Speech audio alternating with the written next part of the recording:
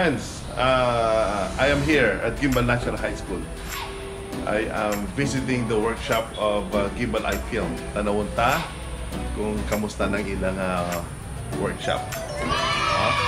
So you can see around the place. We're here at the science building of Guimbal National High School.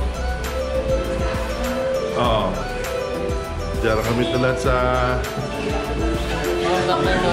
tulat sa sulod kang room kang Guimbal High School. Oh, you see the workshoppers. Oh, para ako flat. Cinematographer ako flat. So say hi. Oh, tanawan niyo biglang din daw pinakagwapa.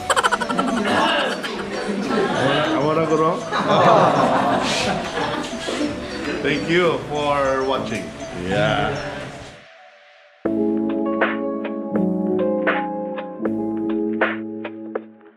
In 2003, we launched the Bantayan Festival in the municipality of Guimbal. After a year of celebration, then we gathered again how to improve the festival for the long week affair of the municipality. That is our historical festival. By 2004, then in 2005, the question I asked with them was, can you make an activity? Can we have an activity that is something unique for the municipality, which can bring good name for the municipality of Guimbal? So there were series of presentation of activities. Actually, I went home. After the meeting, I went home. I was watching Manila Film Festival. So when I went back to the office, I was the mayor of the town at that time in 2005. I went back to my office the next day. So, kaya niyo to?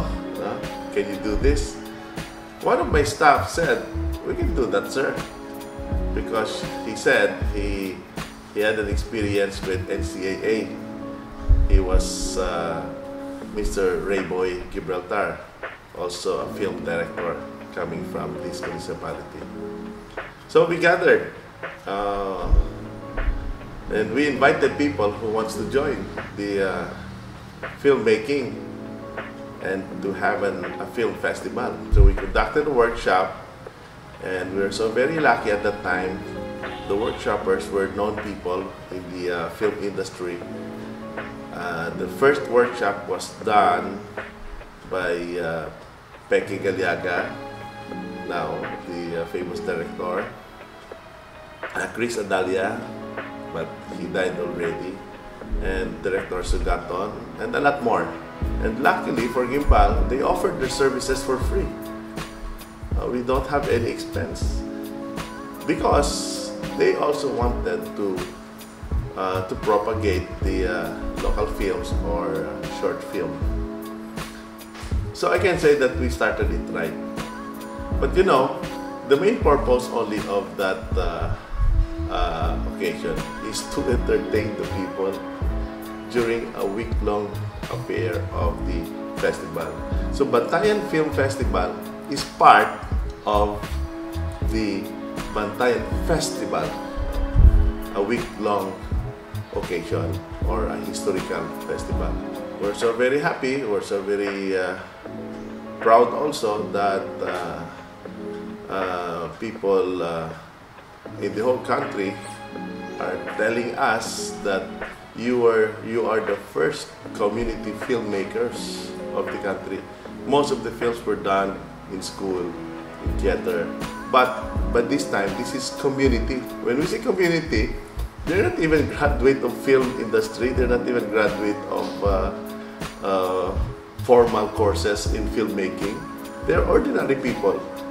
Some Barangay Tanos, Base W, tricycle drivers, mga standby. So there are some students or some teachers mixed, no?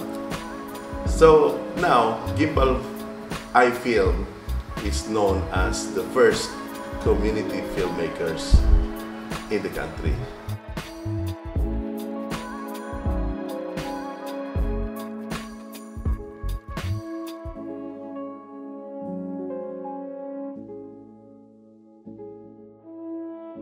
We will use film as a medium of instruction, not only as a medium of entertainment, but a medium of instruction for education.